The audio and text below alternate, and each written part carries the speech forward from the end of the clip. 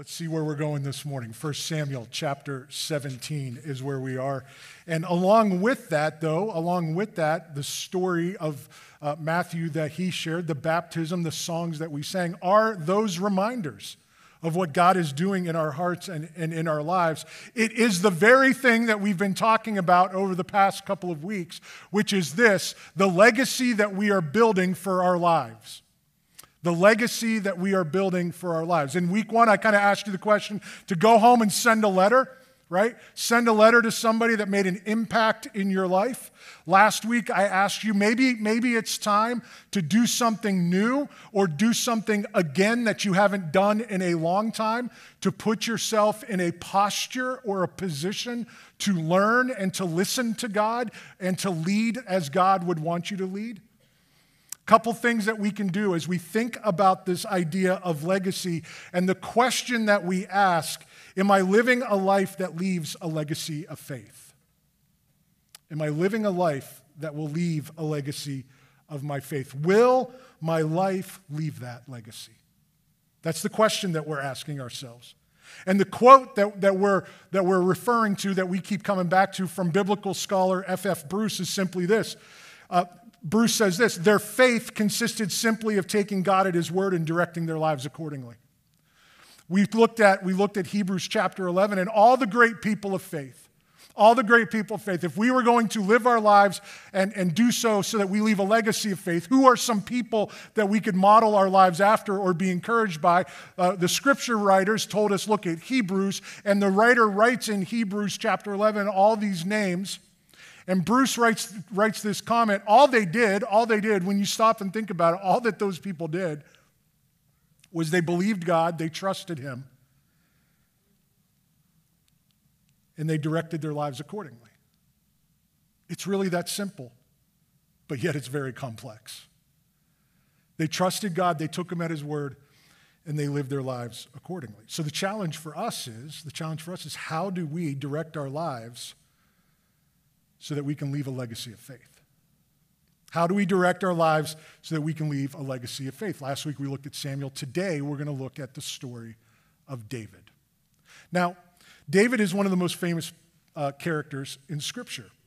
David has this hero-like life that we read about. God's favor rests upon David. His covenant is established between God and David, and it's through David's ancestry that Jesus will be born. And so if you grew up in the church, you probably have heard the stories of David, right? Famous stories. Stories of war and conquest. In fact, his most famous victory is noted in today's competitive culture, right? We see this even outside the church. You know the name of the battle, right? Between David and... See, you didn't even need the screen this morning. You knew that. David and Goliath. It's become a colloquial reference for a battle, for a game, or for an encounter where one is overmatched by the other. An underdog versus a giant, a real David versus Goliath matchup is what we see. In fact, author Malcolm Gladwell even used it as the premise of his 2013 book called David and Goliath: Underdogs, Misfits, and the Art of Battling Giants. God chose David to follow Saul as king because God saw something in him that others didn't see. He's known for his heart that follows hard after God. He's known as a great musician in worship and poetry. Some of the psalms that we read and that have been turned into music today have come from David. And again, he's known for his great battles that he fought. Those are the stories that we tell. Those are the passages that we quote.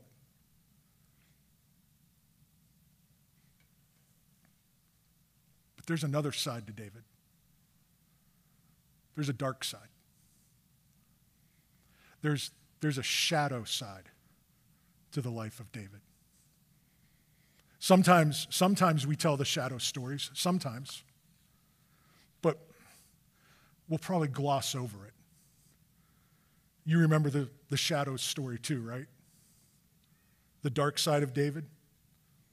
It's the story of David and Bathsheba. We know that story too. Yeah. It's a doozy too. Like if you like read it in context, it's right? It's out there, right? I mean, some of you used to turn on CBS, and you had Dallas and Dynasty, right? Come on, I know. Some of you are watching Yellowstone. And I'm just telling you, this story of David and Bathsheba, not even close to Dallas, Dynasty, or Yellowstone. Not even close. We don't often tell that story in its context, and when we do, we usually sanitize it for consumption. But when we read it and we put it in the context of David's life, we see a man battling between the temptations of life and the desires of his heart to follow hard after God. We see a man whose legacy of faith was filled with red flags. In the scripture reading that was read for us this morning from 1 Samuel 17, it's the story of David and Goliath as David approaches that battle. We've probably, again, many of us growing up in the church have heard that story, and I won't spend the time right now to reread those verses word for word, but just remember, David was off, the youngest brother. He was off tending the sheep. He heard about the battle, and he kept running to the front lines to see his brothers, to bring supplies, to bring food, and to check out what was going on. And on one occasion when he came to the front lines, he heard Goliath step out and curse Israel and shout down God's name. And David had this stirring in his heart, right? Like, nobody's going to say that about our God, right? I will stand and fight for God's name. And David goes on and does what David does, right? See, we get all caught up in the battle, don't we? We get all caught up in what David accomplished. We get all caught up in the 5 smooth stones, right, that he picked up for his slingshot. We get all caught up in that he tried to wear Saul's armor, but Saul's armor wasn't good enough because it didn't fit him. And that's a great metaphor for another message at another time. And we get caught up in the slingshot and how he used a tool that he used to be able to, that he was familiar with, right? Another metaphor that for a message of another time. We get caught up up in the battle scene. We get caught up in the warrior's heart of David, right? Well, I mean, what was the last line? What was the last line of verse 32? David said to Saul, "Let no one lose heart on account of this Philistine. Your servant will go and fight him," right? Rah! Right? We get all caught up in the rah! We get caught up in the courage to defend the name of the Lord. And all of that is good, and all of that is true, and all of that matters. All of it. But did you see what else was happening in this story? Did you see David being tossed back and forth in his own heart and in his own spirit? Verse 25. Now the Israelites had been saying, "Do you see how this man Goliath keeps coming out? He comes out to defy Israel. The king will give great wealth to the man who kills him. He will also give him his daughter in marriage and will exempt his family from taxes in Israel." Verse 26. Now remember, David had come to the lines to deliver supplies to his family, to his brothers, right? And David heard this was going on.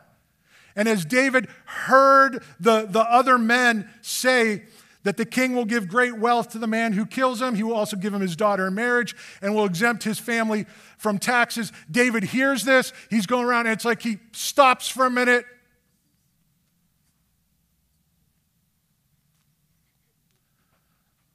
What do you say? What, hang on a second. What happens to the guy who beats Goliath? It's right. I'm not making this up. Verse 26. David said, what will be done for the man who kills this Philistine? And then after he's done fighting with his brother, right? And then Eliab kind of steps in. David, what are you doing here, right? The brother, right? The brothers and again, another story for another time, right? Why are you talking like this? You're just conceited in your heart. And David mouths off at his brother and they have this little exchange. And after he does that with his brother, verse 30, what does it say?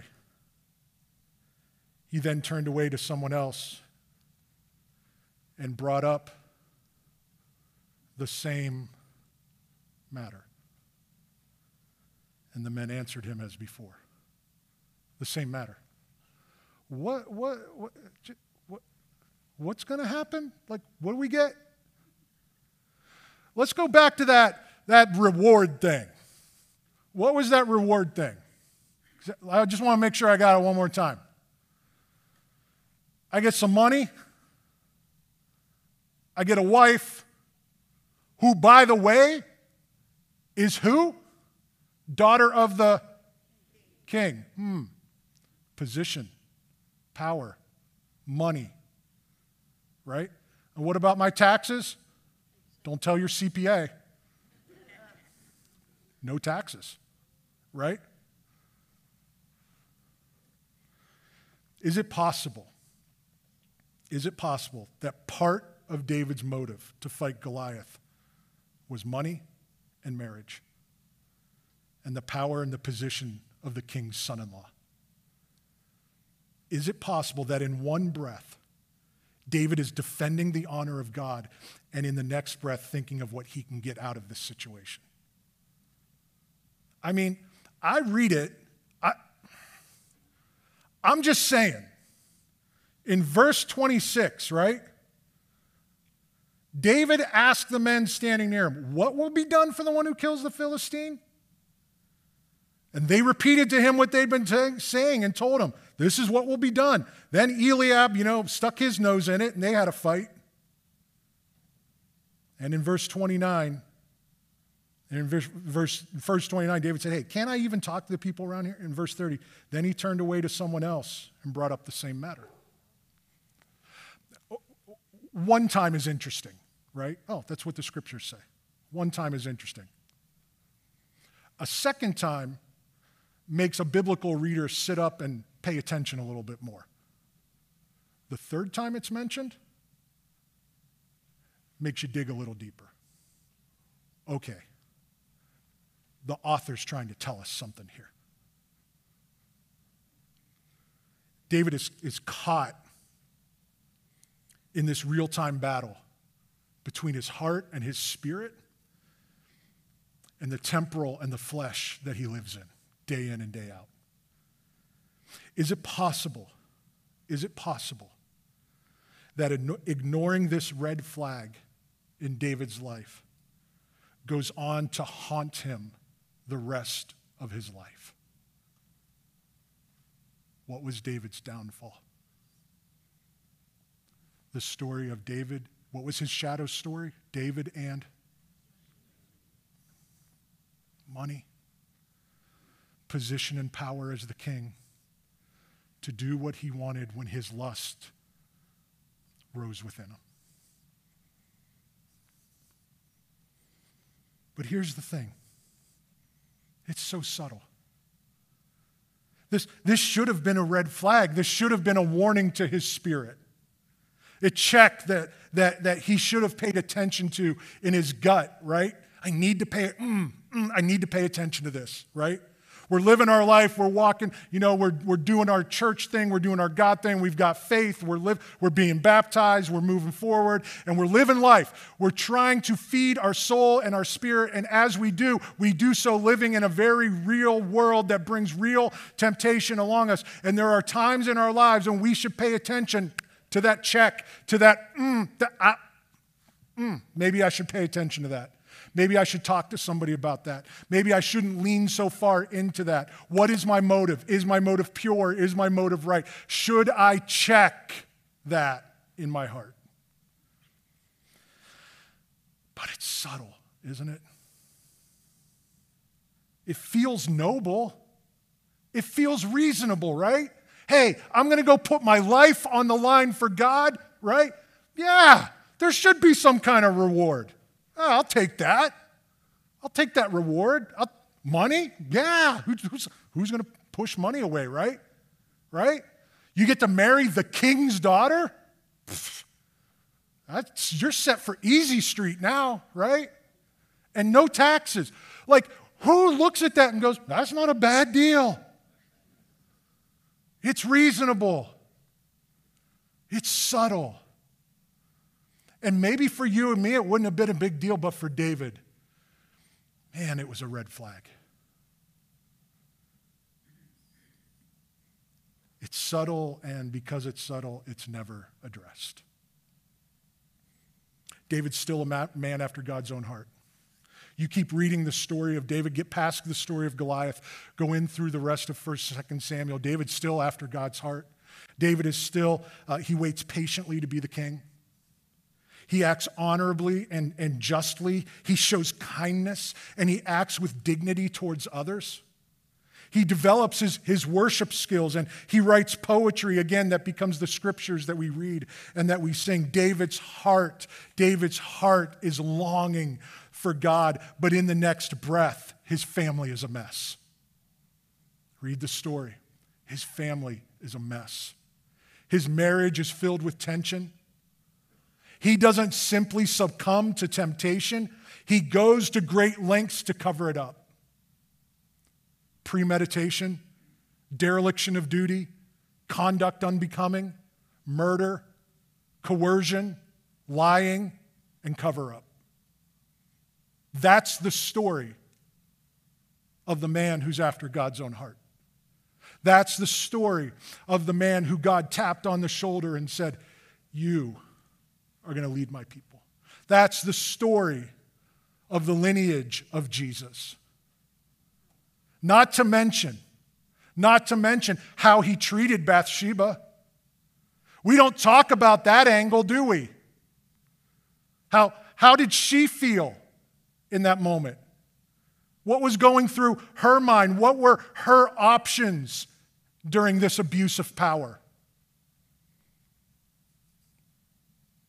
In one breath, he's worshiping God, and in the next breath, he's committing adultery. In one breath, he's crafting the Psalms, and in the next breath, he's plotting a cover-up. In one breath, he's vindicating God's name, and in the next breath, he's soiling his reputation.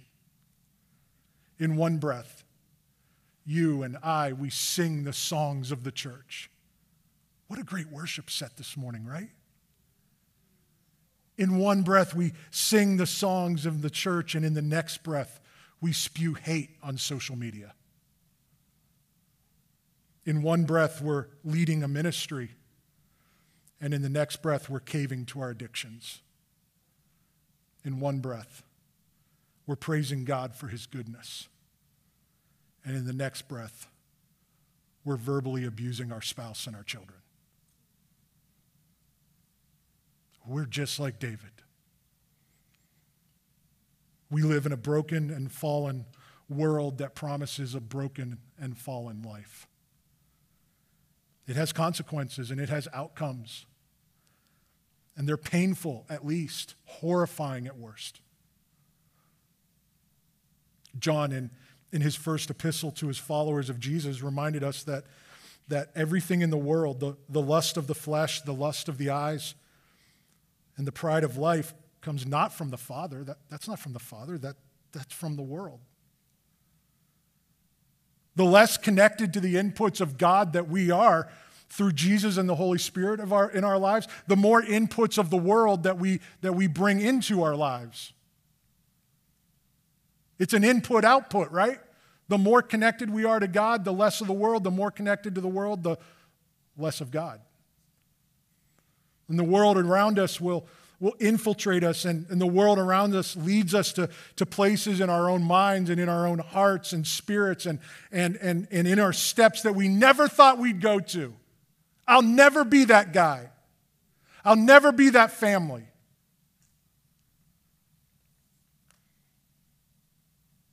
But the world is subtle, isn't it? The king will give great wealth to the man who kills Goliath. He will also give him his daughter in marriage and will exempt his family from taxes in Israel. The lust of the flesh, the lust of the eyes, the pride of life. David lived in his sin and its consequences. It's interesting to read if you keep reading and you read into First Kings, the life of Solomon. Solomon is the child born to David and Bathsheba later down the line. And what's interesting is what scarred Solomon's legacy. I'm going to let you check that out this week. 1 Kings chapter 11. You'll have to check that out on your own. David lived in avoidance, if not denial, for a while. He just stuffed it down, right? I did something I knew I shouldn't do. I lived in a way that I shouldn't live. I know I've got this check. I've got this red flag that keeps waving in front of my mind and my heart and my spirit. I'm just going to, we're just going to put that over there. And, I'm just going to go do this now. I'm just going to forget about it. I'm just not going to pay attention to it. And we do that too. We ignore, we deflect, we make empty promises, right? It's so subtle. It's so subtle. So what do we do?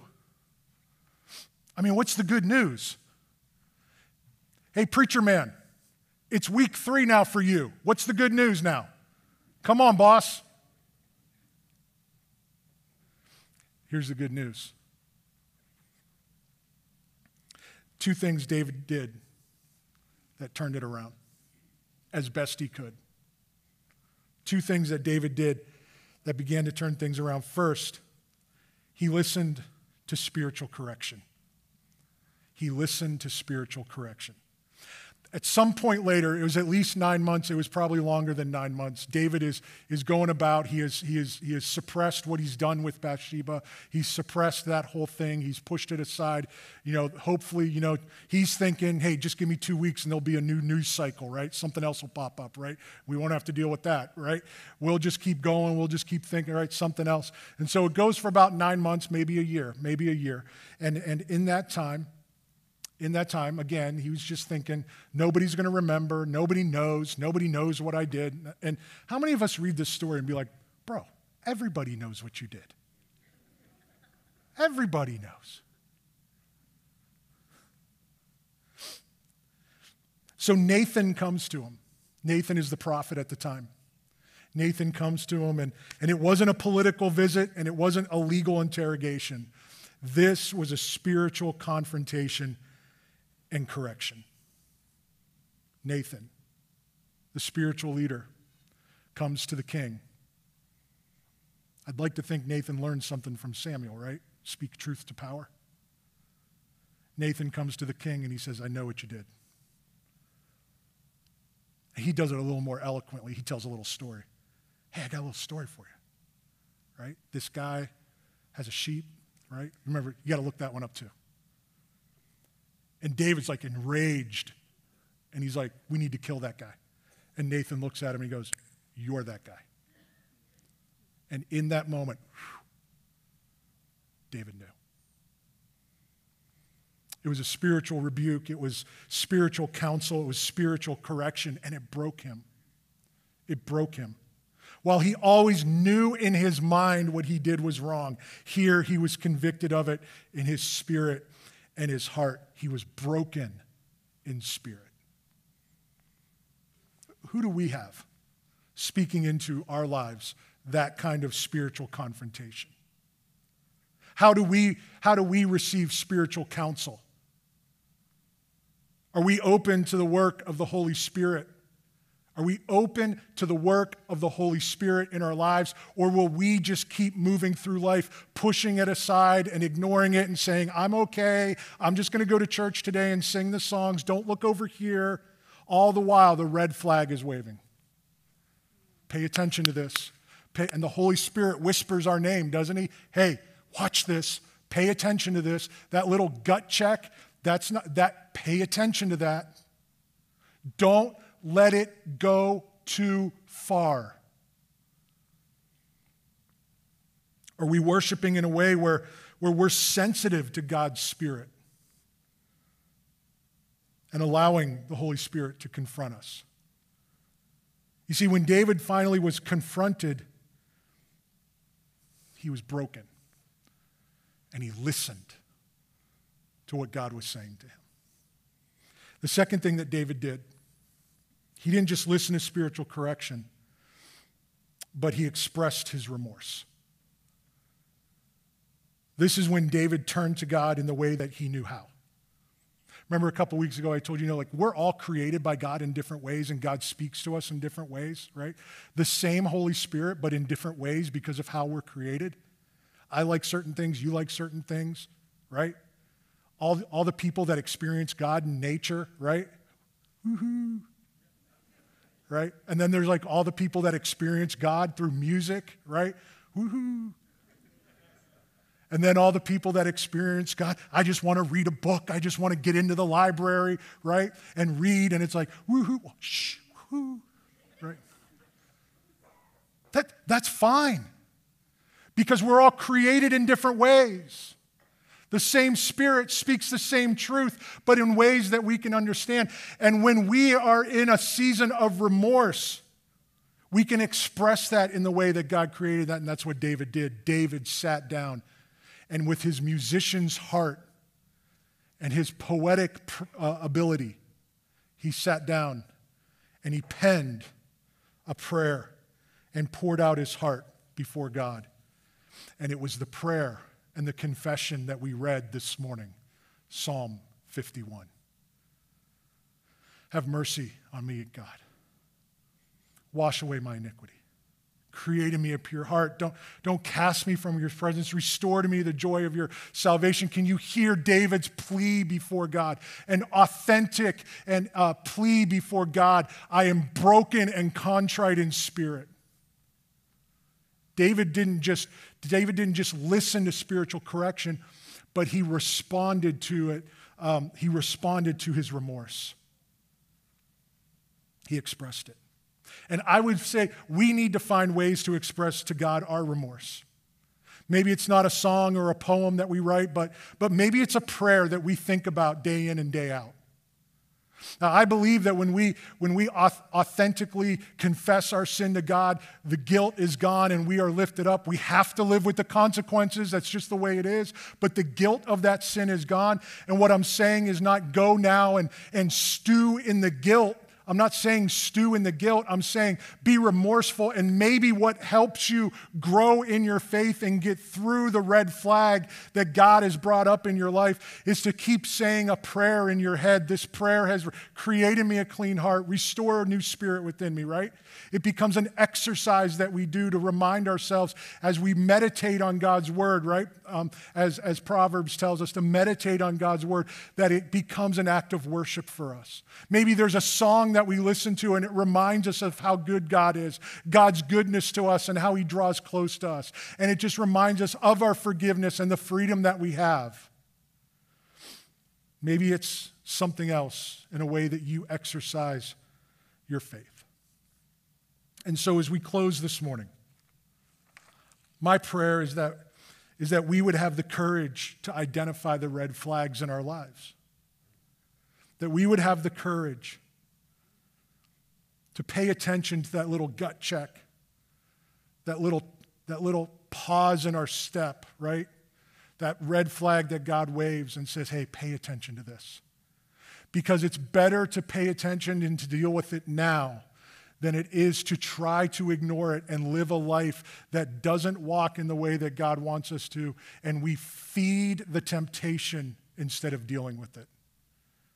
Deal with the flag now before it becomes a problem later. The second thing that I would encourage us with this morning is this: to be sensitive to God's correction.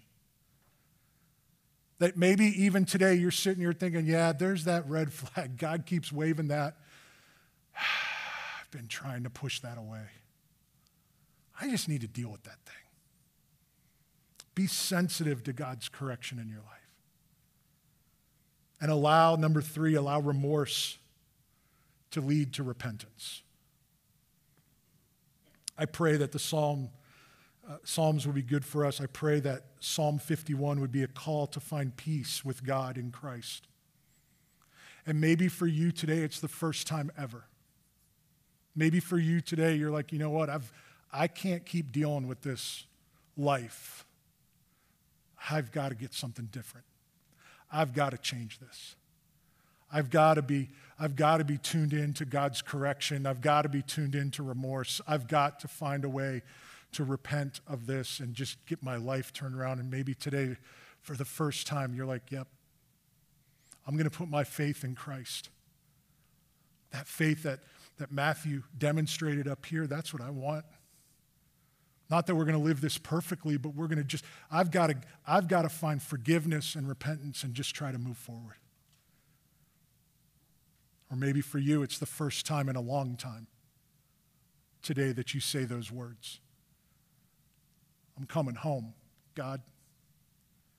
It's time to come home. I'm sorry. And this morning I would ask that we would just keep praying. That we would keep praying for people in our lives. That we would keep praying as a church for our church and for its leaders and for its ministries, that we would see the red flags and we would pay attention to them.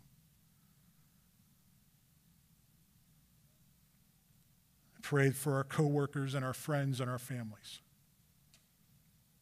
So, as our worship team comes to lead us in this closing song, I pray that would be the attitude of our heart. That if God is leading you in a certain way, today you would say, you know what, today's the day I'm going to deal with that red flag. And I'm going to put my trust not in my efforts and my abilities. I'm going to put my trust in Jesus for the forgiveness of my sins and for him to lead my life.